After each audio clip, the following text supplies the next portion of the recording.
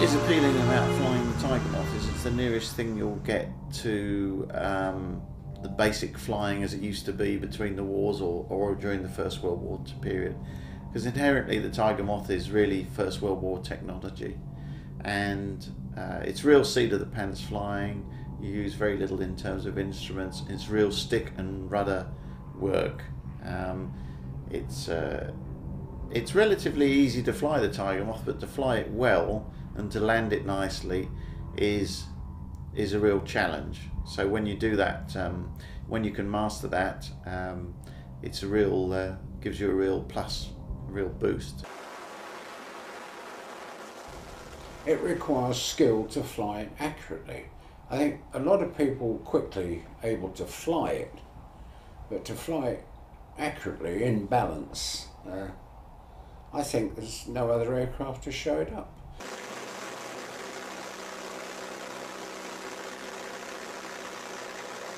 The reason I learned to fly in a Tiger Moth is because basically it's just so much more fun than flying a modern plane. It's much more about flying by the feel of it than it is about monitoring your instruments all the time. And also it's more of a challenge to fly and to land well than it is to with a modern plane. Also, it's got a certain amount of history behind it, and I find just the look of the plane is really appealing. It just makes you want to get in it and fly it.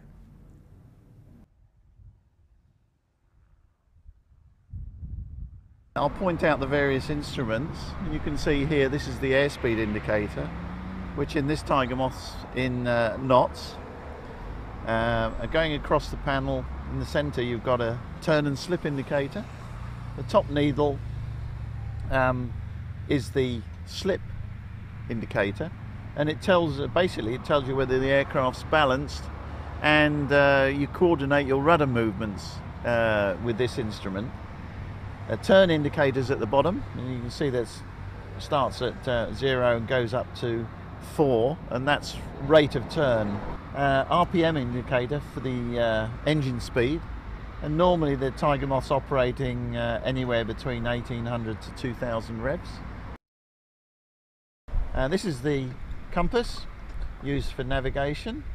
It's a very accurate compass, and it enables you to steer very accurate headings, much more accurate than a bubble compass which you'll find in modern aircraft. Very, very good compass. Altimeter, pressure altimeter, which you set the different pressure settings here with the subscale, and this controls the elevators in the fore and aft movement, elevators on the tailplane, and controls the ailerons on the ends of the wings. So in this direction the ailerons create roll, and in this direction the elevators change the pitch attitude either up or down. We use the rudder pedals down the bottom of the cockpit there. They're connected obviously to the rudder, and their main use on the ground is to steer the airplane. They're connected to the tail skid as well, and in the air the rudder is used to keep the airplane in balance. Going around the rest of the cockpit, the throttle control is here, and it's closed there, fully open, and we have a control down here which is fuel on and off, and a trim control on just by your left knee is the elevator trimmer, and the object of that is to you set the trimmer so that it takes all the control loads out of the stick, so the aircraft will fly level. If you take your hand off the joystick momentarily, the airplane will fly level and balanced.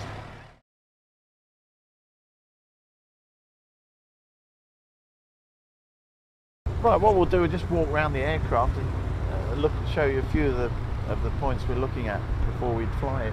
One would check to make sure the attachment to the fuselage is secure. There's not a lot of loose movement there. This is the oil tank, and one of the checks, most important checks of course, are that there's enough fuel and oil in the airplane to safely operate it.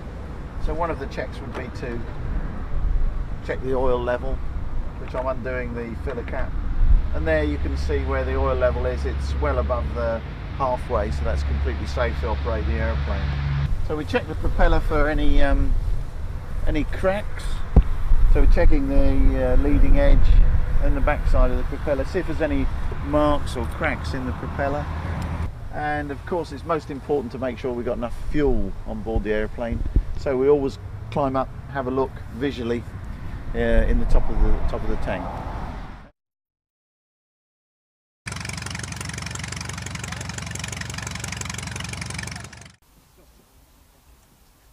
One of the things on the Tiger Moth is that it doesn't have an electric starter as it was originally designed. There are a few operating in the world that do have electric starters these days, but truly original Tiger Moths are always started by swinging the propeller by hand.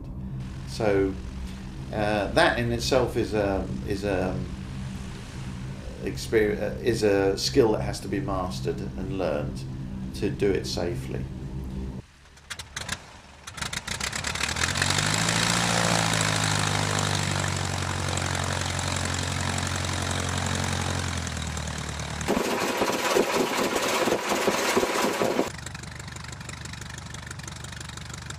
The Tiger Moth is vastly different on the ground than a modern airplane, which has got brakes and tail and a nose wheel steering. The Tiger Moth is an art in taxiing it alone, and of course the takeoff and landing are a real art. Takeoff on the Tiger Moth is basically similar to most tail wheel airplanes, or in this case the Tiger Moth's a tail skid, unless it's one operated in Australia where they use a lot of Tiger Moths modified with a tail wheel and brakes. But assuming it's a classic Tiger Moth with tail skid, it's important to note where the wind direction is in relation to the runway, whether you're going to have a crosswind from the left or the right, because you'll need to hold the aileron into the crosswind, into the wind. Important to get the airplane straight, the tail skid straight before you start applying power. So smoothly bring the power up, and a quick glance at the oil pressure gauge to make sure the oil pressure is staying good.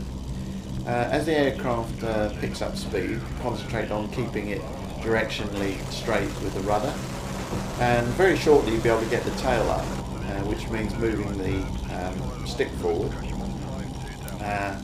which will raise the tail. At the same time you need a little bit of left rudder, because due to the gyroscopic effect of the propeller, it will tend to, the aircraft will tend to veer to the right.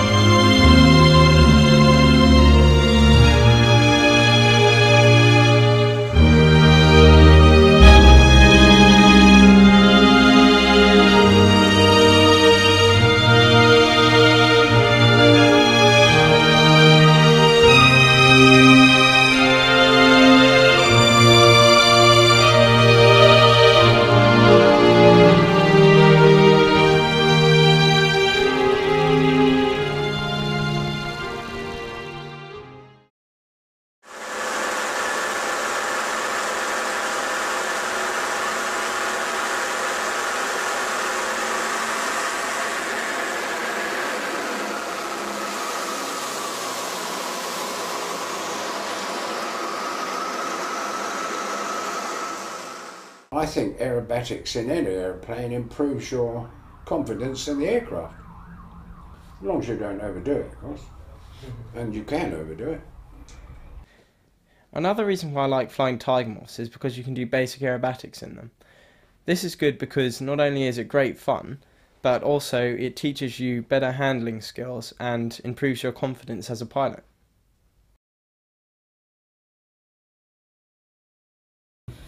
Probably the best aerobatic, or the easiest aerobatic, would be the loop, because a Tiger Moth you can loop without using the engine. To do a loop, basically what you do is you push the stick forwards and dive the plane to get some speed. Then as you pull back, you apply full power, pull the stick progressively further back towards your stomach. As you see the horizon come up, reduce the power until it's closed, put on a touch of right rudder just to keep the wings level, and then pull it around the bottom half of the loop until you're back into straight and level flight when you reapply power.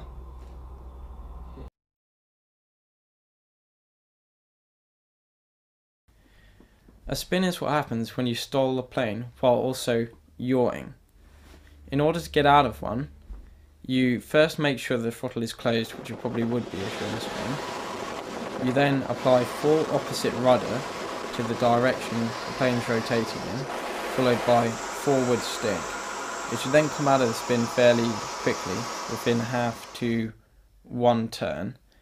You then just gently pull back in the stick and ease the plane out of the dive until it's back into level flight.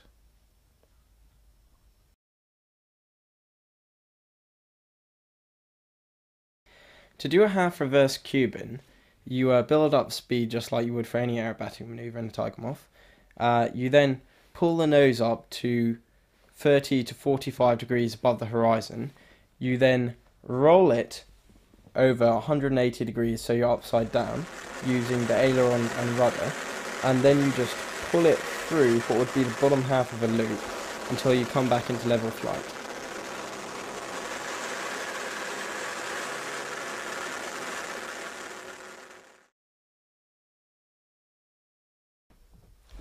The barrel roll is one of the slightly more challenging manoeuvres you can do in a Tiger Moth. You lower the nose to gain 120 miles per hour. You then pull back in a stick to take the nose 30 to 40 degrees above the horizon, and then roll it over in either direction using the ailerons and the rudder. As you become inverted, you pull back gently on the stick to pull yourself into the turn, and you also take off the throttle so that you don't accelerate towards the ground. You then just carry on pulling round the barrel, so to speak, until you come back into straight and level flight.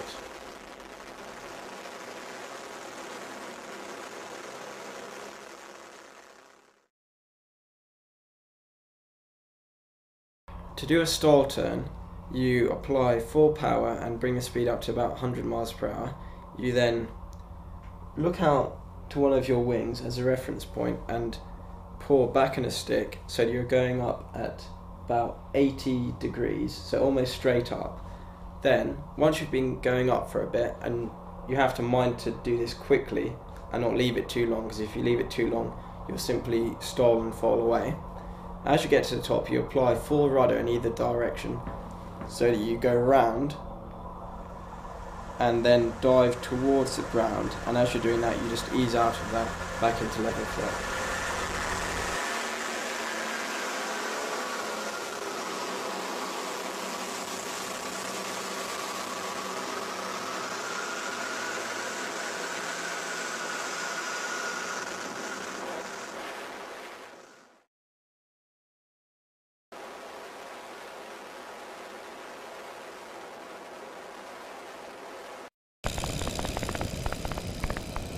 The ideal landing in the Tiger Moth, of course, and the classic landing is the three-point landing, which is quite an art to develop to do it nicely. And it's when all the two wheels and the tail skid all contact the ground at the same time. So as you're coming down the approach, and probably with it virtually in the glide or with only a little bit of power on, bring the stick back so the airplane's flying initially just parallel with the ground and probably 4 or 5 feet above it, and speed will start to decay. Just check the stick back as the speed's decaying to stop the aircraft sinking, and the nose will come up. At that point you should start sinking a little bit, so just stick back. As it sinks gently down, you should get it skimming just over the ground, a few inches above the ground, and as it finally sinks, a little snatch back on the stick, firmly back. And if the stick's right back, the airplane will settle nicely on all 3 points. Of course, as you're doing this, you're keeping the airplane, the wings level and in balance with the rudder, and as soon as it's on the ground, it's important to, assuming you've got no crosswind, to keep the stick right back and keep it straight with rudder. The other type of landing on the Tiger Moth, which is not the classical landing really, which is the classical one's the 3-pointer as we discussed, you'd use a wheeler landing, mainly if you're landing on a hard runway, a concrete or asphalt runway, as it gives you more control. You'd also use it if you've got crosswind, probably of more than about 7 or 8 knots. You'd want to use a wheeler landing, because again it gives you more control. And the third time you'd use a wheeler landing because there's a lot of turbulence or wind shear, where you really you don't want to be sitting in a 3-point attitude for very long. So as you come down the approach, it's shallower approach than a glide approach for the 3-pointer. You're coming down on the last bit of the approach 60 miles an hour, looking with about 12 to 1300 RPM on. Slower speed, 60 rather than 65, which you'd be for the 3-pointer. And start the round out probably about 20 feet, a little bit lower than the 3-point landing. And the aim now is to skim the airplane horizontally just above the surface, keeping in the level attitude. So you're not raising the nose so much as you would in the 3-point, only just a little bit. So the idea is that the airplane touches with the wheels on first, with the tail up. The moment the airplane touches with the wheels on the ground, one should close the throttle and apply a little forward pressure on the stick, because the airplane will tend to bounce a little bit. So you need a little check forward on the stick the moment the wheels touch the grass or the tarmac, and then moving the stick gently forward to keep the airplane in the level flight condition, as it were, until you feel the tail wants to come down, and you virtually run out of forward stick, and then let the tail come down and move the stick back.